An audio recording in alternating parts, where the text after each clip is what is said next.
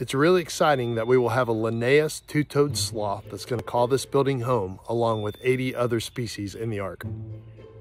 We are trying to transition him from the care that he's getting in the clinic right now. He's in quarantine over there, making sure he's healthy, getting used to our keeper staff, and all of that before we transition him to this new, brightly lit, different smells, lots of people involved facility.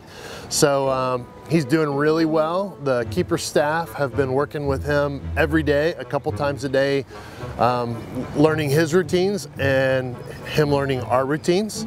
And it's been a very slow process. So there was a lot of thought put into the design of where Joe is going to occupy his space in this building. For all practical purposes, he is a free roaming sloth, so that means he's got no enclosure around him. But sloths are, they stay on trees. So we've designed a tree in here that will allow him to move where he wants to be, but also exactly where we want him to be, to keep him out of danger, to keep him out of reach of our guests. So theoretically, he is free ranging. There are no barriers between him and our guests, and it should be really exciting. There is no chance of him getting into trouble as far as mixing in another animal enclosure that we would maybe worry about otherwise. Again, our keeper staff, once they transition him over to this new facility, this new area, the new branches, the new trees, then a whole new set of work is going to start with them as far as training, watching him, showing him his off exhibit area. He's got an area where he can go climb down the tree, and he's going to have to learn all of that, and that's going to take some time from our staff to teach him all that. And favorite.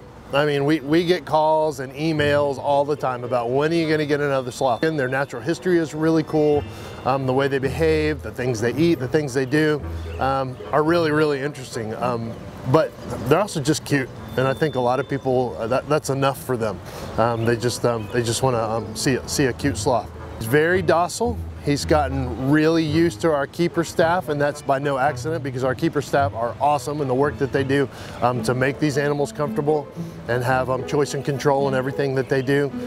Makes him much more comfortable. But yeah, he's behaving exactly like we wanted him to do. He's coming out on a branch so we can weigh him.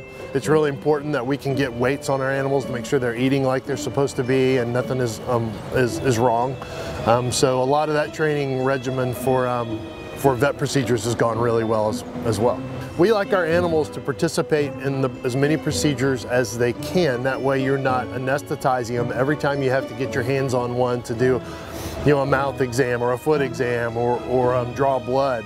So yeah, Joe is really starting to participate in a lot of this, and we're excited about it. You're going to feel the humidity of the jungle, and that's one of the things that's going to allow this sloth to exist in there as it would naturally out in the world. I think it's going to be a fun game of where's the sloth today? Where is Joe? I'm sure he's going to have his favorite spots. If you're a regular visitor to the zoo, I'm sure you're going to be able to know what days he's going to be where and what time of the days he's going to be where. We don't know that yet either. So I think it's going to be really fun for our guests to be able to come in and experience that along with us.